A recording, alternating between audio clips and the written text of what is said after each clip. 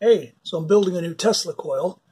The Tesla coil is across the room, and I turned it on. So I put it in a box, turned it on just to make sure everything was connected. So no one's standing on it, no one's anywhere near it. Got a little power strip, click, click, turn it on, turn it off. It's just running. I'm looking for sparks that are going off because that's wasted energy. So I'm looking for sparks, etc. And across the friggin' room, my computer monitors, just not the computer. So I've got an iMac and then two monitors hooked up to it.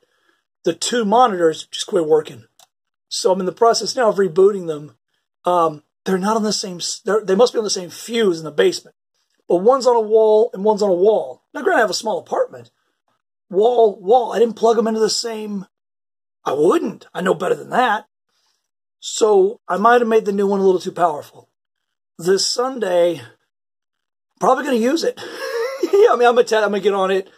You know, Christine and I will test it with the bulb, and then we'll light some torches and stuff off various body parts. Not that various. Two, my tongue and my finger. But that's just a frightening idea that I did that.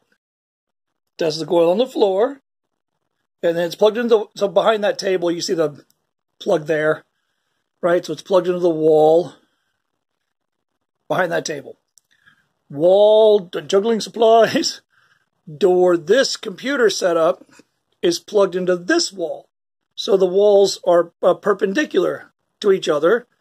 And these two monitors, which I've got them turned off now, I'm going to reboot and see how it works out. The Mac is fine, thank the gods. The iMac is fine.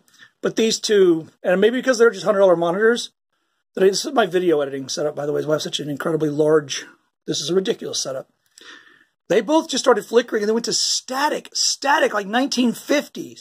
We control the horizontal, we control the vertical, the outer limits, static.